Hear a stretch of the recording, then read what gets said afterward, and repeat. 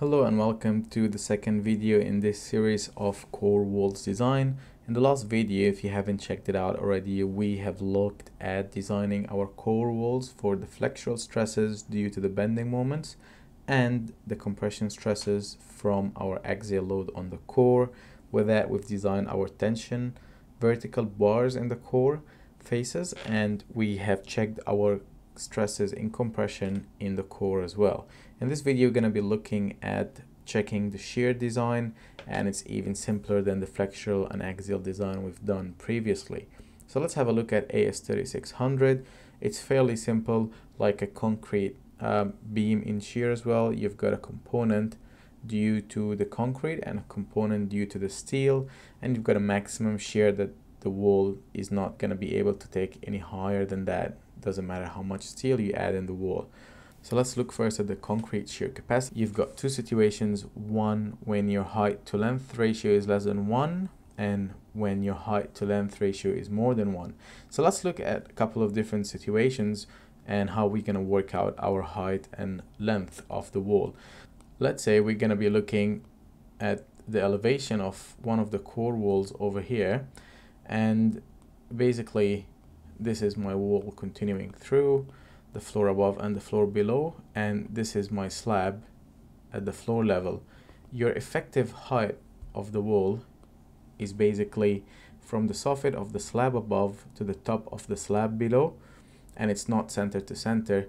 Your wall height is essentially the clear height from the floor to floor, so it doesn't go from center to center. It's actually from the top of the slab at the lower level floor to the soffit of the slab at the higher level floor, and this is your effective height, and this is essentially your effective height.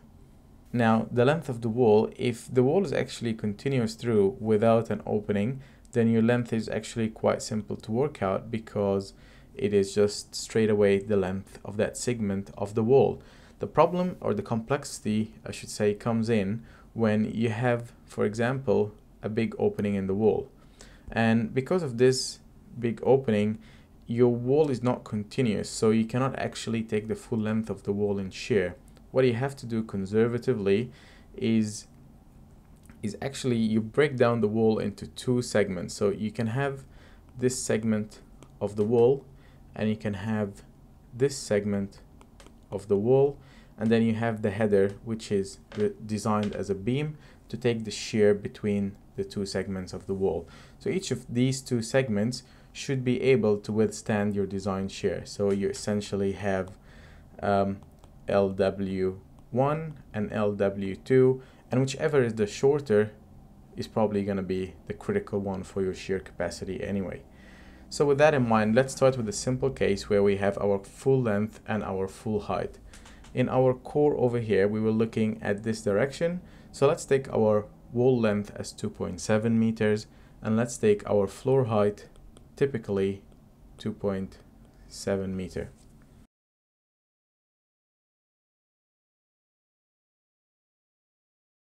With that in mind, our height on length ratio is 2.7 meter divided by 2.7 meter, which is exactly 1, and that is falling under case A because it's less than or equal. So that means we can still use this equation. So we can substitute straight away that this one is equal to 1. We can substitute our FC dash as 40 MPa usually, and we can substitute our 2.7 length and 180 thickness of the wall. And if you work that out using the dimensions in millimeter for this equation, you should be getting about 1107 kilonewton as your phi VUC. And in this case, don't forget to multiply by the safety factor, which is in this case 0.7, which gives me 774 kilonewton. And essentially, this means that each of these two walls is capable of withstanding 774 kilonewton in shear. And since we have 600 in shear, that means each of them is taking about 300, so they have a very good capacity ratio. By the way, if you're interested into going deeper into lateral loads analysis and design, as well as modeling a complete full building on the finite element analysis software called ETABS. You can check out the links in the description of the video below. There is a full course that I've prepared on Udemy, and you can access it with the link below for a heavily discounted price. Now let's look at another situation where we actually introduce an opening, and let's say that our door opening width is about 1.2 meter, and the architect is quite good. He put the opening actually at the middle of the wall, so we end up with a balanced length of the wall segment each side, which is in this case 0.75 meter and 0.75 meter. So with 0.75, let's call this case 1. Our case 2, now we've got 2.7 meter divided by 0.7, which gives me a ratio that's more than 1. And in this case, I'm going to have to use this equation. With using this equation, again, it's very simple substitution of the values. You should be getting something around 60.4 kilonewton.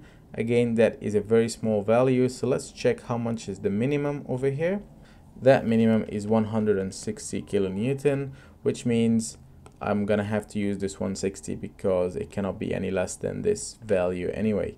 Now we've got our concrete shear capacity, and in this case with the opening, it's actually only having 160 kilonewton. So let's look at our phi VUS, which is our steel capacity. For my steel capacity, it's again also simple to calculate. For the wall where your height on length is more than 1, your PW is essentially the ratio of the horizontal reinforcement area to the cross-sectional area of the wall. And we know that in walls, in horizontal bars, you need a minimum of 0.25%, which is 0.0025. So if we use the minimum horizontal reinforcement, let's see how much shear capacity we're getting with that. So our phi VUS is going to be equal to 0.0025 multiplied by 500 MPa, the steel grade that we are using, multiplied by 0.8, our length, which is 750, and our thickness, which is 180. That gives us 135 kilonewton. So if we add both of them up, we've got 135 from the steel and we've got 160 from the concrete. So our VU in total is 160 plus 135, which gives me 295 kilonewton. Again, don't forget to use the safety factors, and in this case that is going to reduce my capacity to 206 kilonewton, and that is going to be actually in this case less than my capacity for shear, assuming that the shear is actually going to be shared equally between the two walls.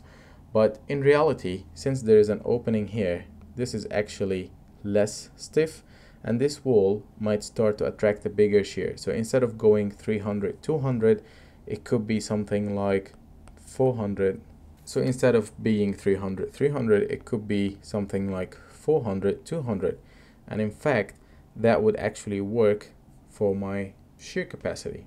The only way to know for sure how much is gonna be distributed between each of this leg over here, this leg over here, and this big stiff leg of the wall over here is to actually do either a stiffness analysis by hand and see based on the shear stiffness of this one, and this one, how much of my shear load is going to be distributed, or to run an elastic analysis using ETABS software and see how much shear force is going into this segment as a peer label, and in this segment as a separate peer label, and this segment as a third peer label, and use that to design our shear in the wall. Now, if it still doesn't work in this case, one thing we can do is always increase the concrete grade, because as we can see here, concrete grade actually plays an important factor in the concrete capacity, or we can increase our horizontal bar more than the minimum of 0.0025. Either way could work to help you get it to work. If you don't want to bother going into detailed analysis, you can straight away just increase the concrete grade or the horizontal reinforcement. Cost wise, it's always cheaper to increase the concrete grade than increasing the reinforcement. So I would highly suggest going with that. As always, if you find this lecture helpful, please give me a thumbs up, subscribe to the channel for future videos, and share it with someone who can benefit from this. Stay awesome and see you in the next lecture.